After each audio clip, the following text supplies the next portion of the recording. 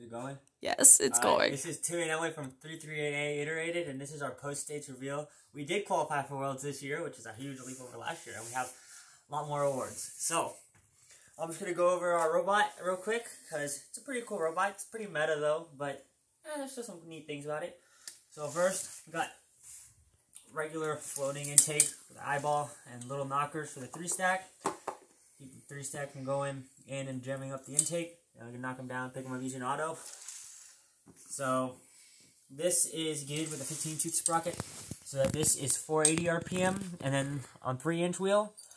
And then these middle wheels are 2-inch flex wheels, 600 direct. And so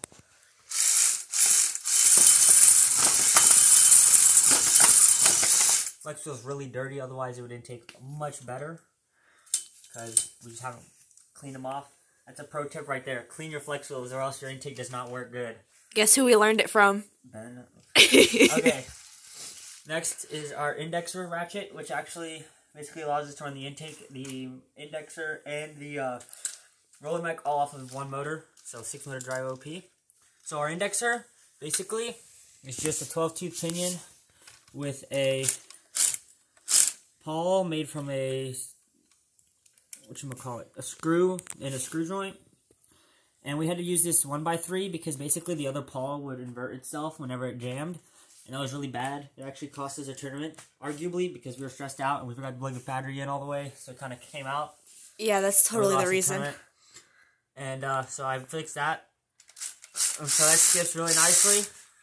And see all these little wheels? Don't move. And then, so, put the disc in there. They just feed in real nice like that. And then, turn the flywheel on, which is direct 3600. With the flywheel weight, let it go straight down. There's a ball bearing. There's no bearing here because you don't need it. You just throw the whole lot a little bit extra. The middle hold it. Then, that, and then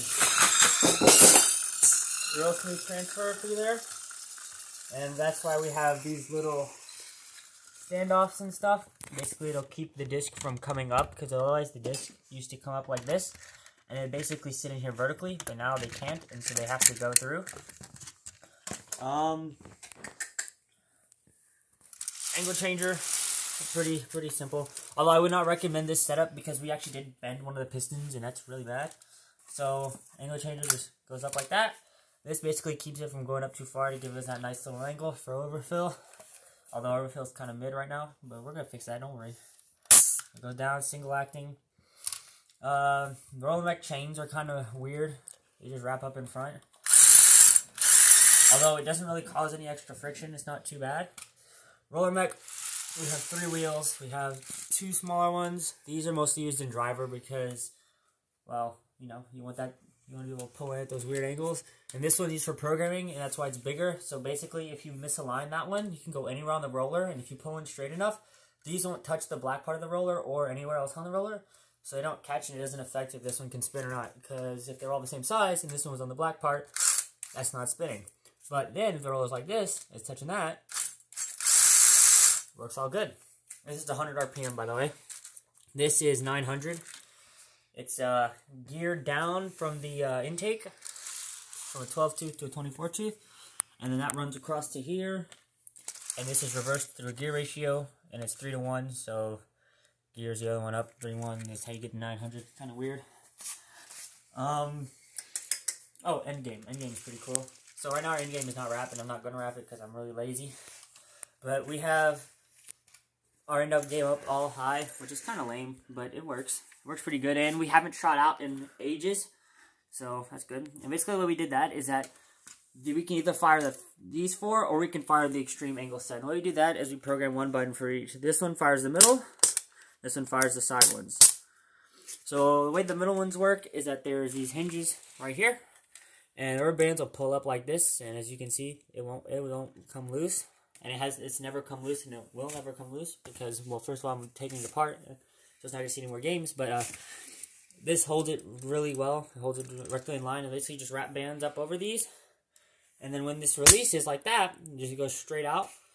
These hinges, the rubber bands will pull them up, and it'll release all the string, and these little things will go flying. Not like that. They'll actually go far. We got, the most we've ever gotten with this is 24 tiles. And if we just lengthen the strings a little bit, I'm sure I could do full field.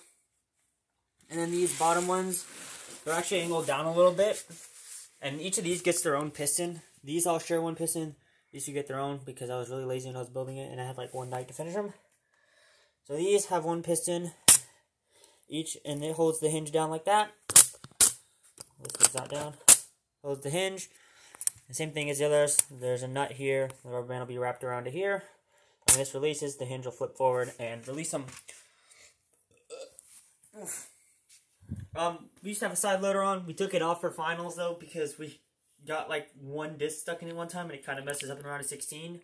Don't worry, it didn't cost us the match. We still made finals and then got our butts beat pretty badly. Actually, no, we held our own pretty decently. Well, but, up till the end. Yeah. Okay, and so that's what this, actually this broke too. This and this strap here basically help line up on the wall. Keeps you from like scuffing into it too hard because otherwise the seat will just dig in real hard. Side loader is really good for skills. Has everybody figured that out already? Oh yeah, wedges. So the way we did our wedges, how most people do them, we just take a high strength axle and then we mill down the ends. So that is at an angle, and they sit at an angle on the ground. Then we drilled through them, put a screw through it, and attach it to this. Our ram bars, you can tell, is pretty beat up. That's its job, unfortunately. And we had to put zip ties on these because eventually they'd be touching the ground and refs would be mad at us and stuff because we hang over the line for auto. But these zip ties keep it from going over like that, so they can't invert. And if they inverted, basically keep you from driving forward, so you can't do that no more. That's about it. Oh yeah, drivetrain is 6 motor, 450 RPM on 2.75, so 65 inches a second. It's pretty solid. And yeah, that's about it. Thank you. Or something. Do I stop it? Yeah.